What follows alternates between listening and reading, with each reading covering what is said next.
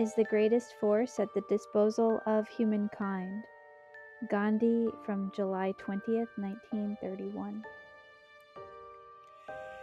Gandhi is actually plagiarizing the Metta Center here because that mantra is our motto, and it was the bedrock of Gandhi's vision and his belief and his faith that to the degree that you actually implemented nonviolence, first and foremost in your mind and heart, and secondly in your speeches and actions, to that extent, your efforts would inevitably succeed.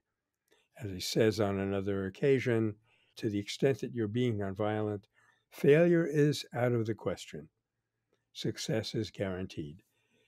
So that's why sometimes a small group of people and a relatively disenfranchised group of people can prevail over more superficially powerful forces because they are actually engaging some degree of that invincible force, which really has no second. There is no other force in the world but the force of love and nonviolence.